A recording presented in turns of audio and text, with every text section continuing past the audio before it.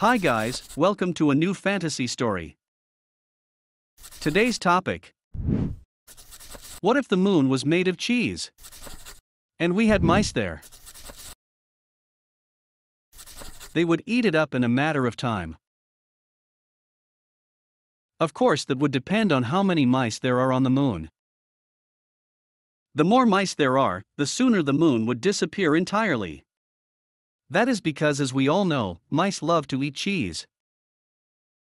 And the more cheese they eat, the less moon there is.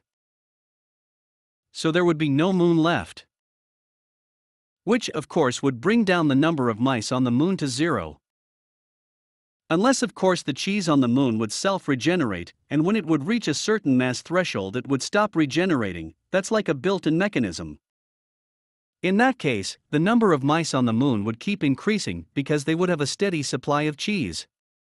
So in essence, if the moon is indeed made of cheese, and if there are mice or other rodents on the moon, then it's safe to assume that the moon is made of self-regenerating cheese. Who would have thought? Then it would be a good thing that we, humans, land on the moon to get cheese and bring it back down to Earth and eat it. The price of cheese would of course drop as we have self-regenerating cheese from the moon. And then we could get that self-regenerating cheese and populate other planets with it and transform those planets in cheese as well. Imagine that, then we would have a lot of cheese on our hands.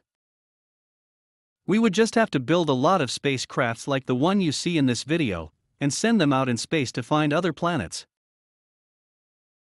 So the questions we're all going to be asking ourselves now are, is the moon made of self-regenerating cheese, and are there mice on the moon? Comment down below and let us know what you think. If you liked this video, don't forget to subscribe.